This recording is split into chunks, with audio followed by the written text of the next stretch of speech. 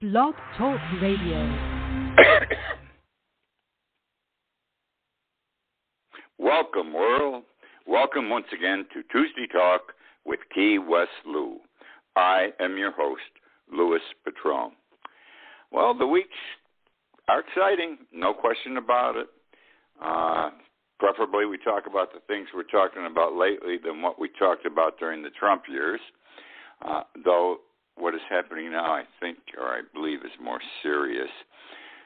We've got Russia on the Ukraine border. China wants to go into Taiwan, take them over. The United States now has to move some military and naval forces in both areas. Coronavirus is spreading. We're all concerned about the new variant. Very concerned. Gee, my God. And it's only been out less than 2 weeks we've discovered this variant. But we're getting on top of it hopefully soon. And the normal, sooner than normal, and the problem won't be as bad. And there are all other kinds of situations going. The anti-vaxxers are increasing in numbers. So we got some things to talk about tonight. And while we're talking, we're going to be hitting Key West, New York City, Greece, Waukesha, Wisconsin, South Africa, Austria, and Australia. Let's start with Santa Claus. Yes, 'tis the season to be jolly. This is Christmas season. And guess what? There is a shortage of Santa Clauses. Would you believe? We don't have enough Santa Clauses this year. Here's the story.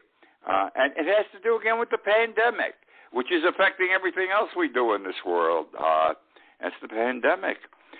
Now, first understand this, or let me share this with you, because I wasn't aware of this till recently. I thought if you go to the mall, your local mall, and there's a Santa Claus, he's a local guy. Or you go to a big store and they got Santa Claus, he's a local guy. Some do. But most now are persons hired by national corporations. And they ship Santa Clauses all over the United States. And that's how these big stores and these shopping centers get their Santa Clauses. It's all organized, contracted, everything else. Well, there's a shortage. And the shortage is for two reasons. Last year business wasn't that good, and a lot of Santa Clauses retired. They're fearful of the bug, and they're getting old, and they don't want to do it anymore. They don't want to be away from home at Christmas time, etc. Because as I indicated, they are shipped in from somewhere else to be in a particular store. Then there are health concerns. Many of them fear coming down with coronavirus. Someplace they're going to get hit. They're going into strange territory.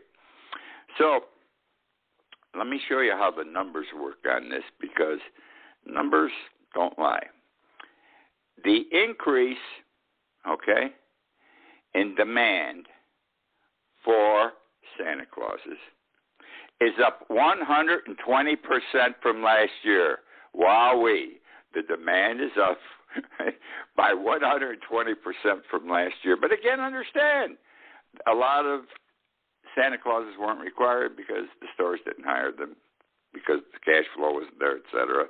The virus was there. On the other hand, there's only 10% fewer Santa Clauses available. But because the demand is up by 120%, we do not have enough Santa Clauses. The situation is so bad that many commercial enterprises, stores, shopping centers, and even some families have already made their reservations for next year. They're not waiting till the last minute to order up a Santa Claus. They're making them now. The places that have Santa Clauses are available. There are rules. Yep, rules have been imposed on Santa Claus and the little ones. Number one, all children 2 years or older must wear a mask. All children 2 years older must wear a mask. Social distancing is required, and there is no lap sitting. Can you imagine taking your child to see Santa Claus and you can't even take a picture of the kid on Santa Claus's lap? But that's how it is this year, okay? Next year things should be better. Hopefully they will. Hurricane season. This is the last day of the hurricane season for us here in Key West, and it's a wonderful day. The hurricane season runs from June 1 to 11/30, to November 30. We didn't have a hurricane this year. God bless America, I got to tell you. In fact, after Irma in 2017, I have a big, deep concern every year, and so do most of the people here, because Irma was a bit of a pain. It was a scare. It scared us. I'll be honest. It scared us. And the weather people said, who report on these hurricanes, put out a report this weekend that this was a, and I quote, quiet hurricane season. So with some minor storms around 300-400 miles out. We got some peripheral rain on a one-day basis, and it would rain all day, heavy rain, but not bad. And that was the story, and it's over. It wasn't anything like Irma. I hope we never see anything as close to Irma. Have to share with you something interesting. I've been down here around 30 years, coming here for about 30 years, living here now, well, I don't know, 25 years or something. Anyhow, when I first came, and I don't recall accurately, but I'll share with you what my recollection tells me.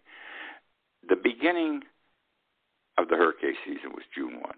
I mean, it was July 1, not June 1. We expanded it out because we got them earlier. And the hurricane season was over 9/1, September 1st. Then they extended it to October 1st. Then it was extended to November 1st, and now 11/30, I'll call it 12/1, so the numbers all work. And why? Because we got hurricanes after the season had ended, postseason. Amazing. I remember a couple. We were down there. It was a week later, 8 days later. Never expected a hurricane, and it came in, okay? And so that's why I think someday we may have 12 months a year attributed to hurricanes. I don't know. But it just pushes out and pushes out and pushes it out. Why is this happening? Global warming? I don't think so, because it's been over a period of 25 years that I've seen it. But I don't know. The Dow Jones is rocking, boy, is it rocking, and it has to do with coronavirus, no question about it. They're telling us, the economic experts. Friday, the Dow was down 905 points at the end of the day. At some time during the day, it was over 1,000 points down. The fall was the most significant in about a year. All right, that was Friday. The market came back, not significantly, but respectfully, yesterday. Then came today, because there was an announcement involving the new variant, the new coronavirus variant, and that scared the hell out of the market, because the market today, the Dow Jones, closed at 650 points down. So it's affecting everything, including the stock market. Okay, I want to tell you an interesting story about an anti-vaxxer. His name is Dr. Bruce Burrows. Dr. Bruce Burrows. Bruce Burrows is a Key West doctor, a heart specialist, very much respected. He was the only heart doctor here when I came down here.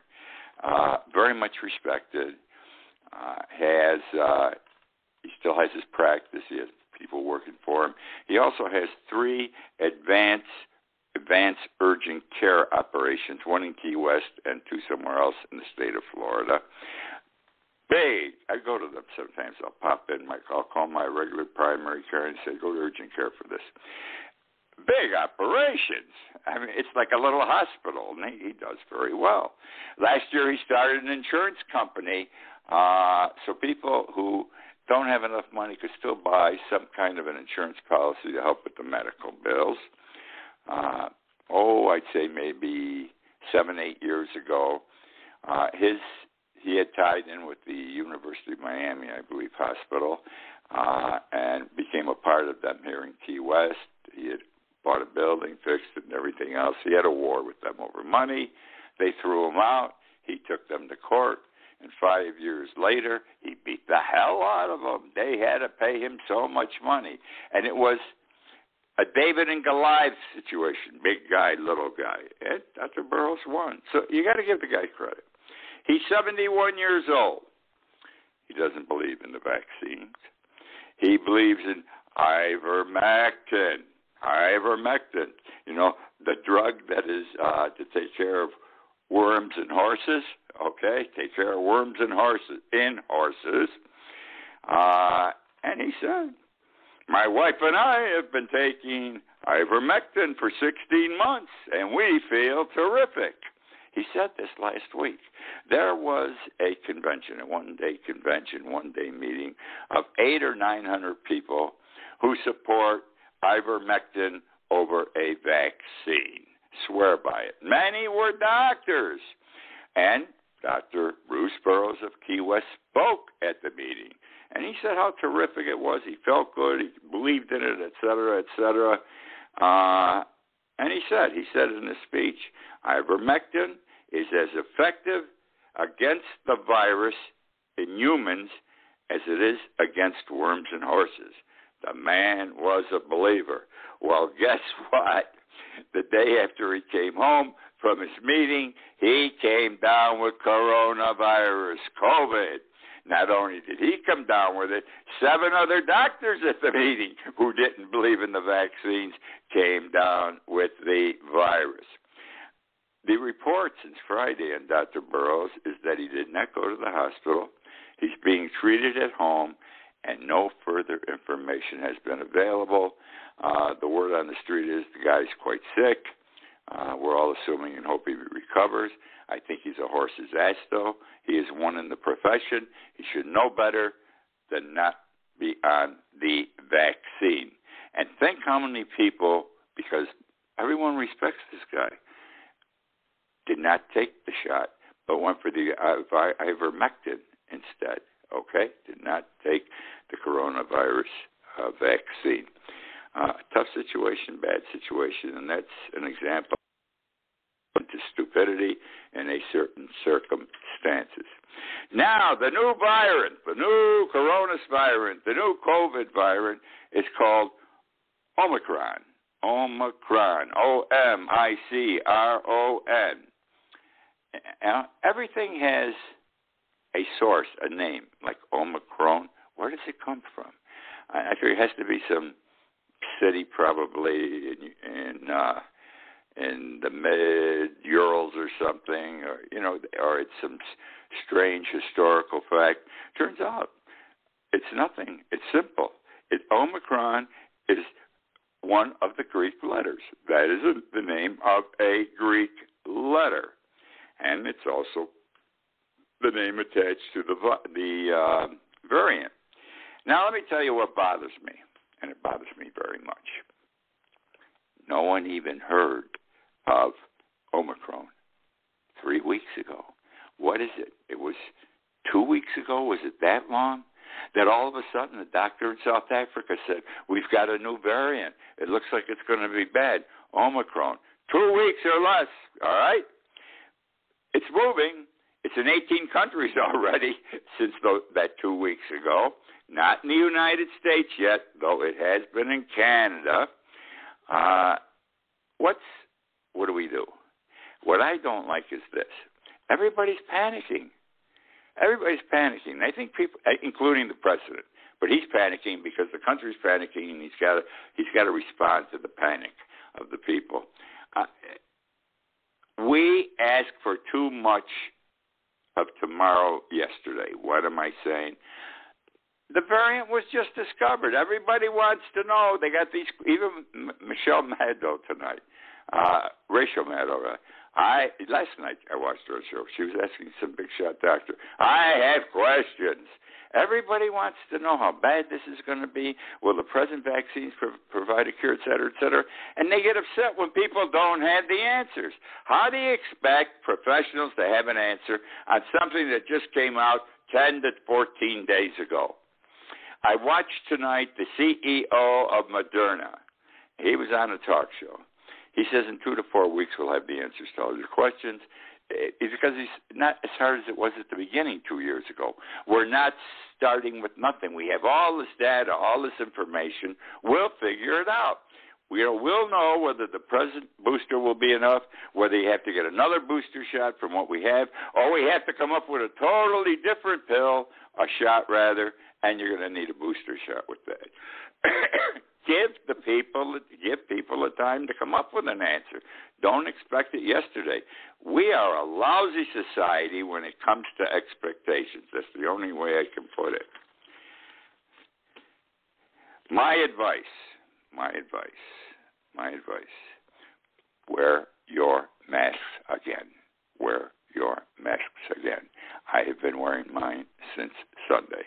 Wear your masks again, because even though it hasn't come to the United States, we still haven't gotten rid of the old viruses, okay, the old variants.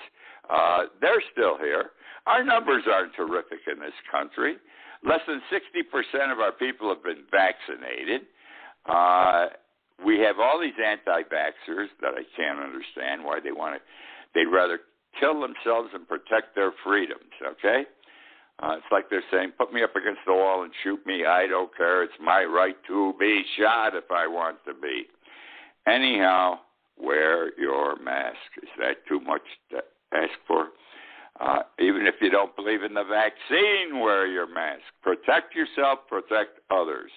The world's on the edge with this new variant, and it could be very bad. I don't know. This isn't my field.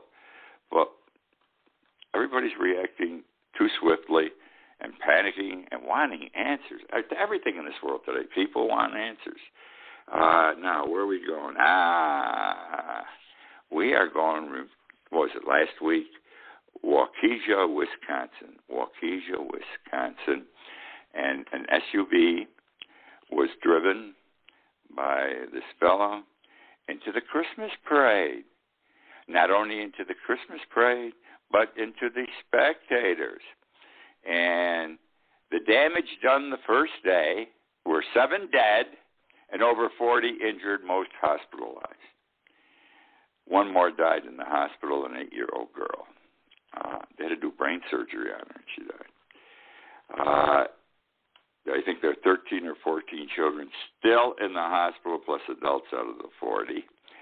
And it was announced over the weekend that the perpetrator, this guy is going to go to jail for life because he's in the same state that Rittenhouse had his trial. And if Rittenhouse had been convicted, he would have gone to jail for life. Anyhow, and this guy's really deserving.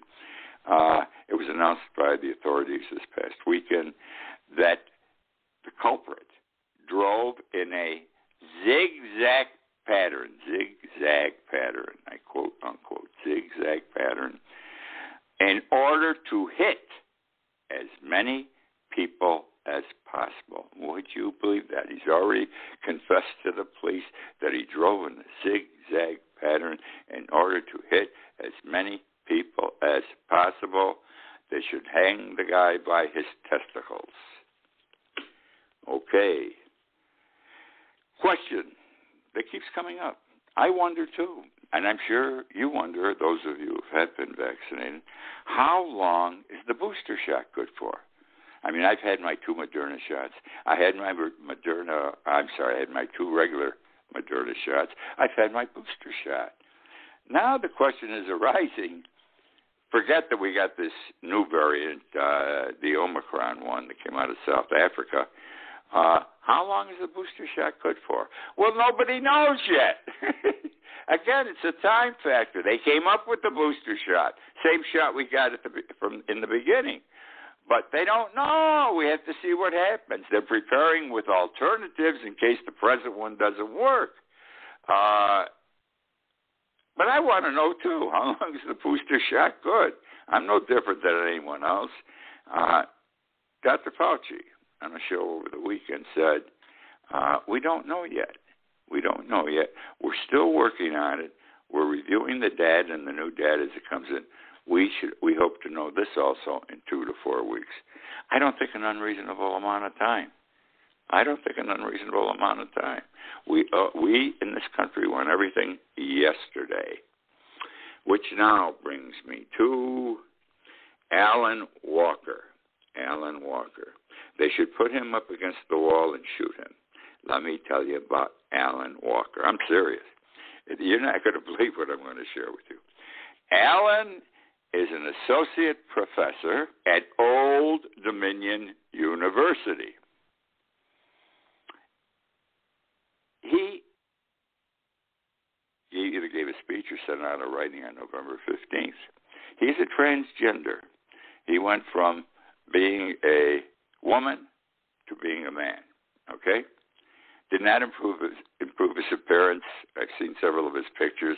He's an horrendous-looking man. He might have been better looking as a woman, but be that as it may, it's his right. He felt he wanted to be a man. He went from being a male, a female, to being a male. Now, his concern are pedophiles, and he tells you outright, I am not a pedophile. However, I am queer. That's how he describes his homosexuality. I am queer, and I'm a transgender, and he's not ashamed, and that's his business. He doesn't have to be ashamed. But he says, I'm not a pedophile. And here's how it came up.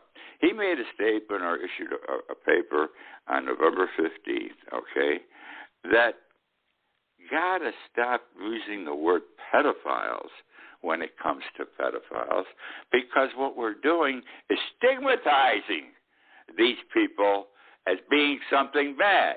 Well, I don't know what else they are but bad when you chase little boys and girls to have sex. But he says, no, it stigmatizes them. They're not happy with it. He did a survey or something. The pedophile community are not happy with that term and being stigmatized, okay? And he says, look, he says, not all pedophiles really attack little boys and girls. They just feel attracted to them. They enjoy looking at them. The vision gives them sexual pleasure, but they wouldn't dare do anything. And why should they be stigmatized?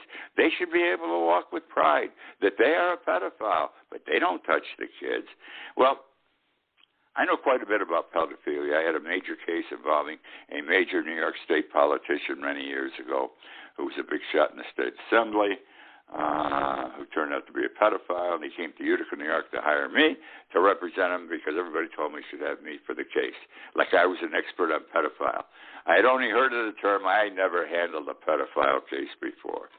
But I went to work on it. It's been about a year working on it, defending the guy. Kept him out of jail. Had to lose his seat, though, in the assembly. Be that as it may, there's something wrong with people who are pedophiles. Two of the girls involved in the case, one was 7 years old, and one was 11 years old. And they blew him in, so to speak. They did blow him to that stairwell. I apologize for saying it. They blew him in. They report when it came out what he was involved in. The parents took him to their children to the authorities, and these two kids said he did this to us, and he did everything you would anticipate or figure he would do. And when he and I would discuss this, he would get upset. He'd say, they told on me. And do you want to know something, Mr. Patron? They enjoyed it. Did you catch that last part? They enjoyed it. And my point is this, and my reading on it in preparation for the case, once a pedophile, also always a pedophile. They've got something missing in their head. They've got a screw loose someplace upstairs, all right? And that's the way it is, and they never will change, okay? Many of them are repeat offenders, all right?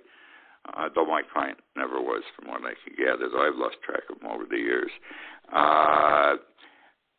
And he also said, Professor Walker, that society should tolerate these people, tolerate them, because they're not bad people.